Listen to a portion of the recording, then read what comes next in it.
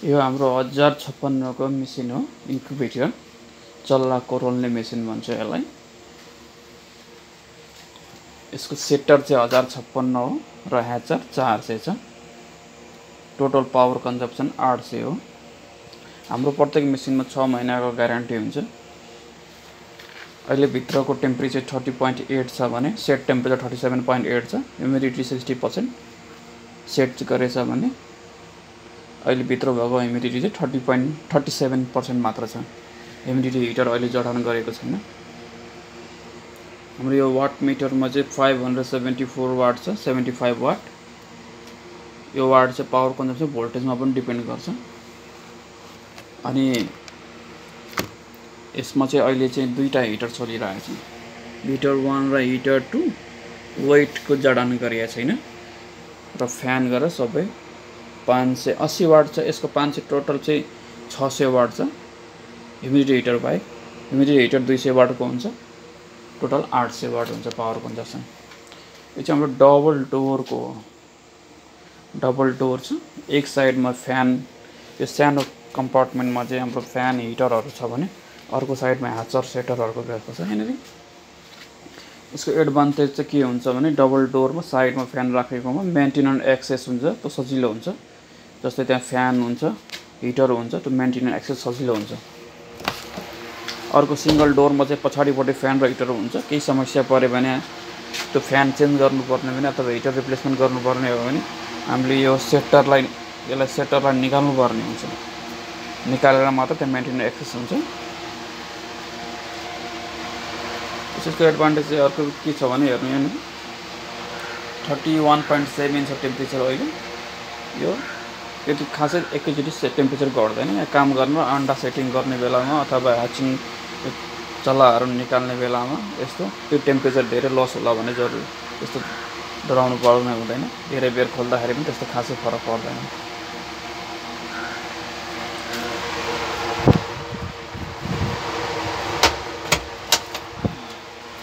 यहाँनिर छ यो फ्यान हिटरहरू।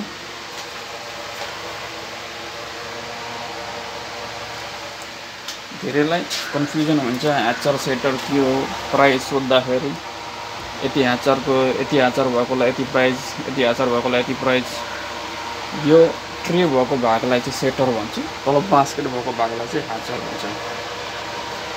जति ह्याचरको नम्बरहरू बढ्दै जान्छ त्यति त्यसको कस्टमा पनि भेरिएसन आउँछ। यो त्यसको साइजमा, यो मेसिनको बडीको साइजमा पनि फरक आउँछ। एउटा चाहिँ हुन्छ ह्याचर कम सेटर बराबर भएको, त्यसमा चाहिँ यो बास्केटहरू सबै यहीँ लागे हुन्छ, त्यो चाहिँ बराबर ह्याचर सेटर भएको हुन्छ। यो चाहिँ पार्सल ह्याचर भन्छ यसलाई। यसमा जस्तै 100, 200, 400 यस्तो बनाउन मिल्छ।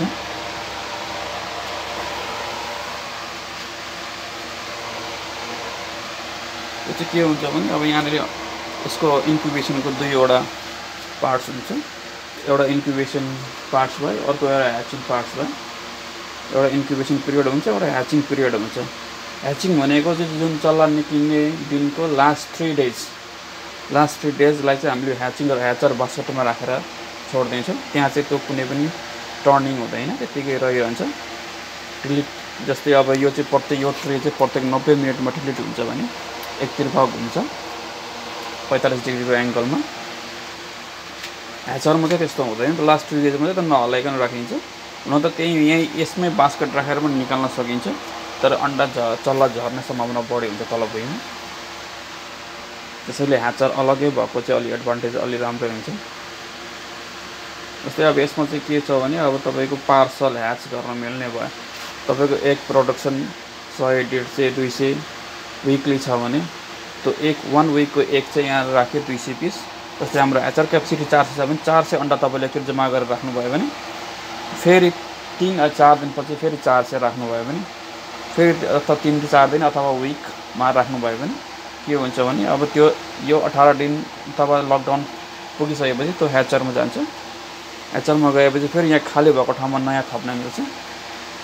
त्यो ह्याच हुन्छ 3 दिन पछाडि। फेरि त्यो अर्को जुन ह्याचिङ पिरियडमा जाने बेला भएको हुन्छ जुन लास्ट 3 डेजको, त्यसलाई फेरि ह्याचिङ बास्केटमा राखेर त्यसलाई ह्याच गर्न सकिन्छ।